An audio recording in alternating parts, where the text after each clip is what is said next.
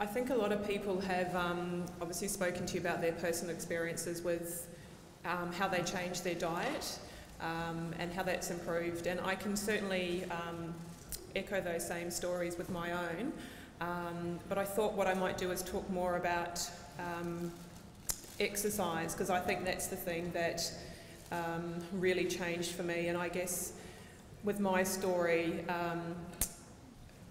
I can tell you that too much exercise can potentially make you fatter and unhealthy, because that's what happened to me. So just to go back, I was someone who in my 20s was quite overweight. I was probably nearing about 100 kilos, I think, at one stage, and I decided I had to do something about it. So I did what the media and the health guidelines advised me to do. I started eating low fat, and I started exercising. And what I discovered is I learned to run, and it started really slowly. I was running to the end of the street and I would be puffed, and then I kept it up, and then what happened was I was living in Brunswick at the time. I got to run around the whole of Princes Park, and I thought I was amazing. And then I got to run around twice Princes Park without stopping, and the weights just started coming off, and I felt fantastic. I was getting lots of compliments, "You look great," and I thought, oh, this is easy. I can eat what I want and I can just keep running. It's fantastic. And for a few years that actually worked really well for me. I was ensuring that I had my low-fat muesli, my low-fat yogurt, my low-fat snack bars, my low-fat protein bars, and I thought I was pretty cool, and I decided that I wanted to become a personal trainer. So I went and actually did my Cert 4 and became a personal trainer, and Michelle Bridges was my hero. Cringe, think of that now. But, and I used to watch Biggest Loser, and I was like, yeah, you just got to sweat more and you work hard and eat less, and that's what you do. But other things were happening to me that I actually wasn't all piecing it together. I did this for about 6 years, and over that time I don't think I ever had a menstrual cycle. They just stopped. So things just stopped for me. My digestion was really bad, and I thought that was just a genetic thing, and it wasn't related. I was in denial a bit, even though I had tests and they said there's nothing wrong with you. I wasn't sleeping really well. I was stressed. I was kind of driven by the adrenaline.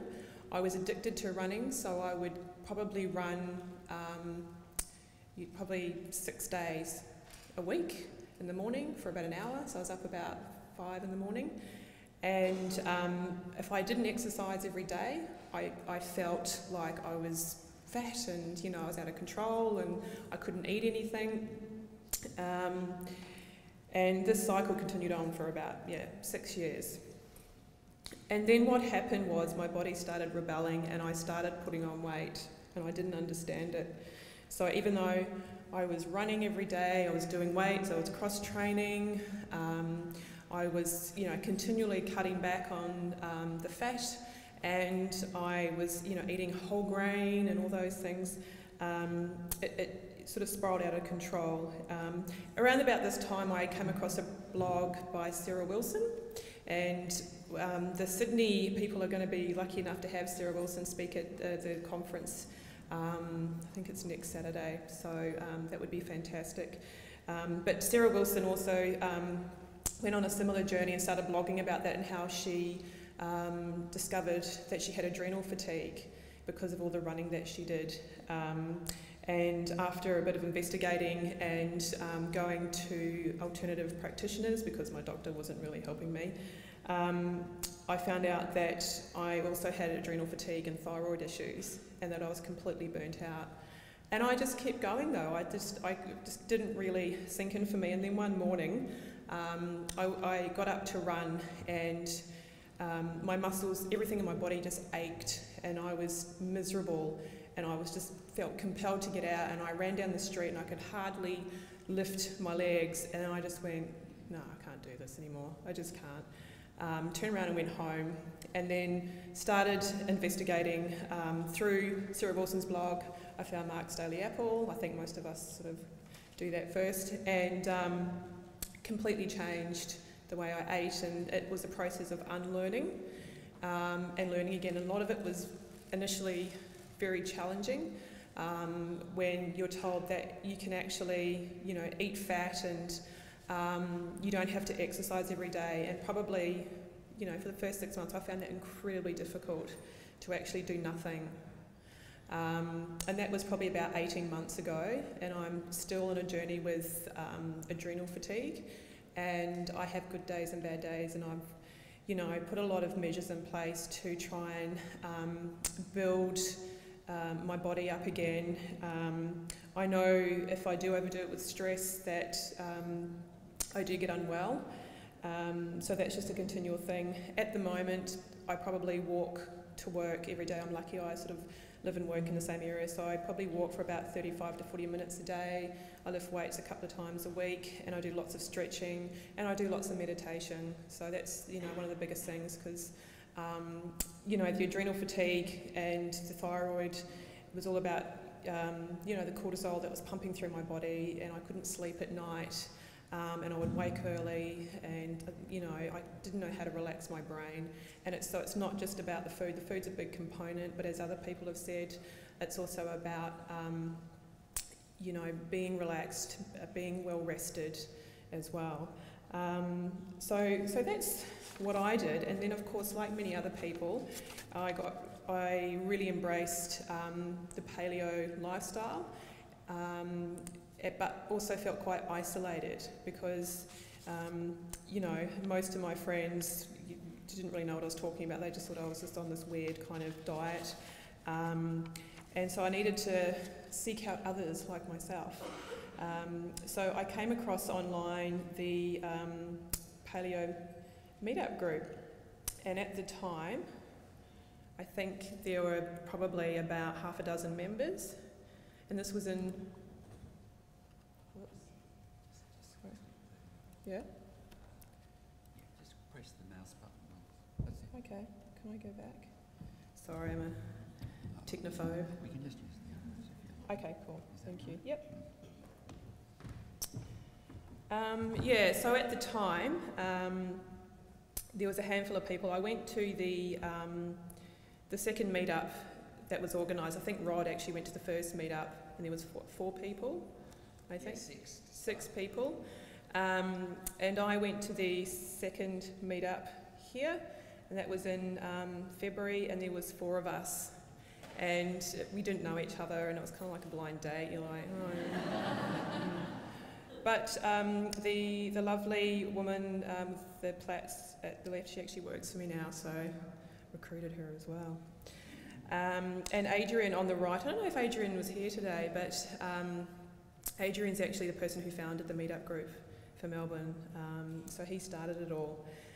So we had a picnic at the Abbotsford Farmers Market, and it was the first time I actually was able to talk about coconut oil with people and fat, and it was, you just like, you know, finding your family or something like that. It was just amazing.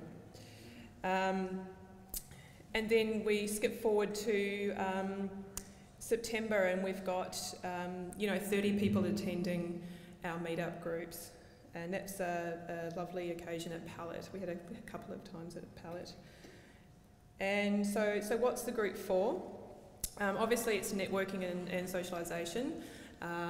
As I mentioned earlier, it can be incredibly isolating and hard to actually navigate your way through the social world when you're a paleo or low carb, or you know, you've got these restrictions.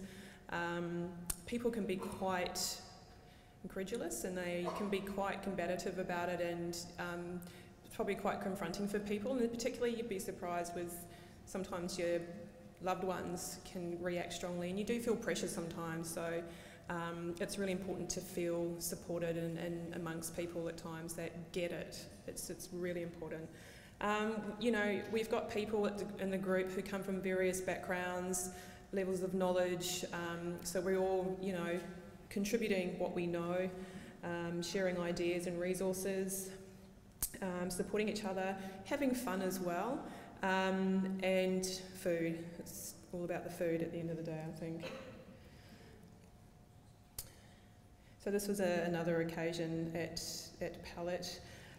This was a shared lunch that we had, and that's actually, I think that's Sarah from Lady Home made some of her things that she made. So we, able to showcase our own food as well. More food porn.